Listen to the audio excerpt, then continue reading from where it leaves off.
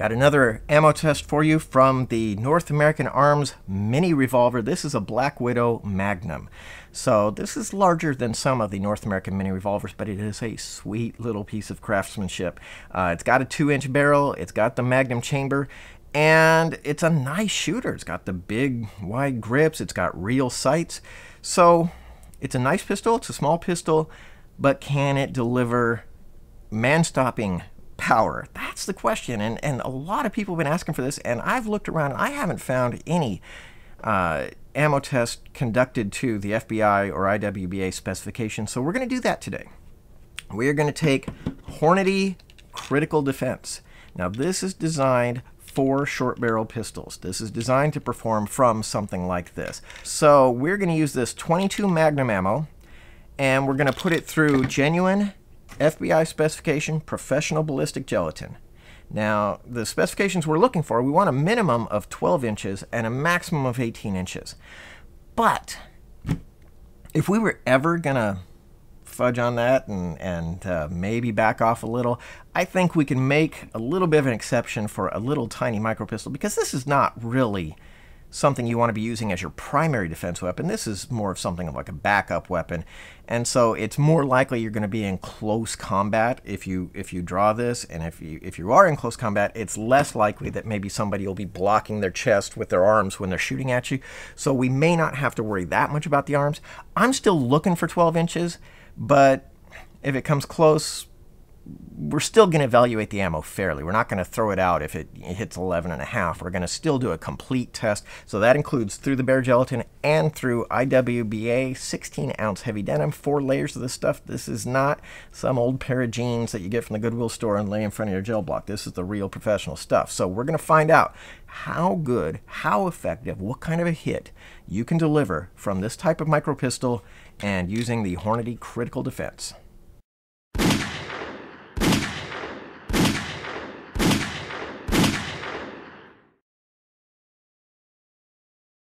Check this out. Critical Defense through the bare gel.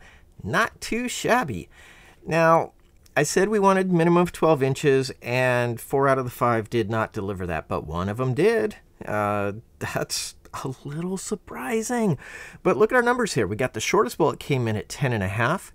Then we had one at 11, one at 11.5, one at 11.75, and the furthest bullet went all the way to 13 inches. That's not ideal, but it's promising enough that it warrants running the denim test, so we'll do that now.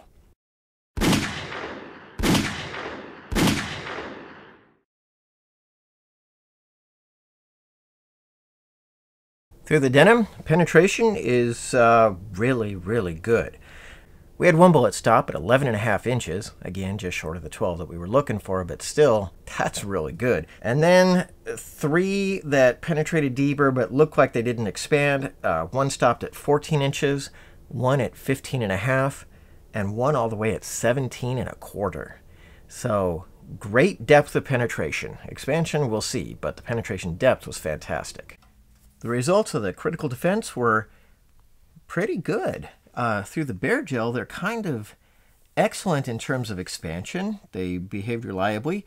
Their penetration wasn't great. It did come in short of the 12 inches that I was looking for, but, you know, I was being, I think, a little optimistic in asking for 12 inches.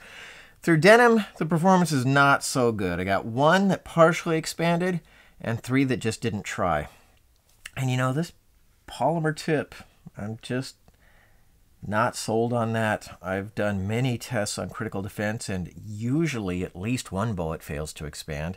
I've never really been a fan of pre-plugging the hollow point cavity in order to have the hollow point cavity not get plugged. That's never really made that much sense to me, and here again it happened. So we had 1 expander, and it didn't perform that well. It really under-penetrated. I mean, we had some under-penetration with all of them, but these at least didn't over-penetrate. They did stay within the 18 inches. So overall, pretty good performance.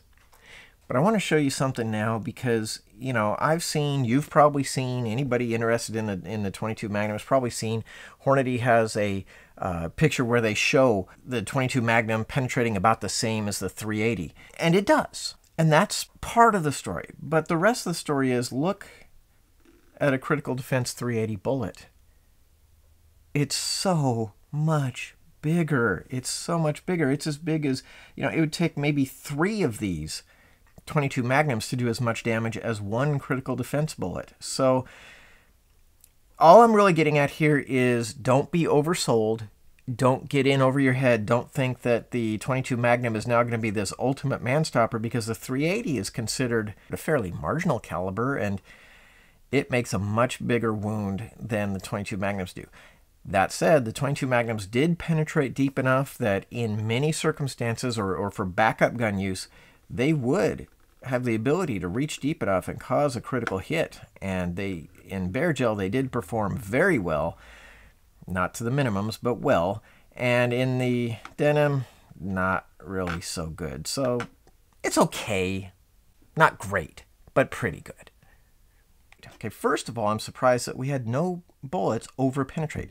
I did have 3 that totally failed to expand. This little polymer tip that they put in here, I've tested Critical Defense in a lot of different calibers. In most tests, I've had at least 1 bullet fail to expand. I don't think this polymer tip is all that great. I certainly wouldn't buy ammunition specifically because, oh, this version has a polymer tip, because I don't think it really does much for you. But that said, even when they failed to expand, they still didn't overpenetrate.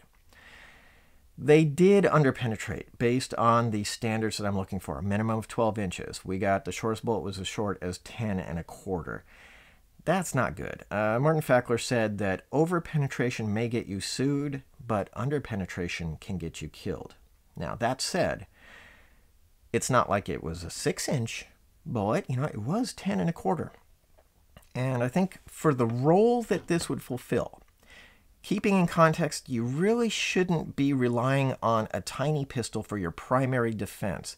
This is more suitable for a backup, probably for close quarters fighting, a belly gun, when they're right on you and you grab this and you shove it in the belly. And for a situation like that, 10 inches is enough. 10 inches will get the job done. We'd really like to see the 12 inches because they may be having their arms pointing at you when they're holding a gun at you. And in that kind of a case, you really do need that extra penetration to be able to get through to the vitals and stop them. But in a belly gun situation, you don't need quite that much. So the 10 1/4 was okay.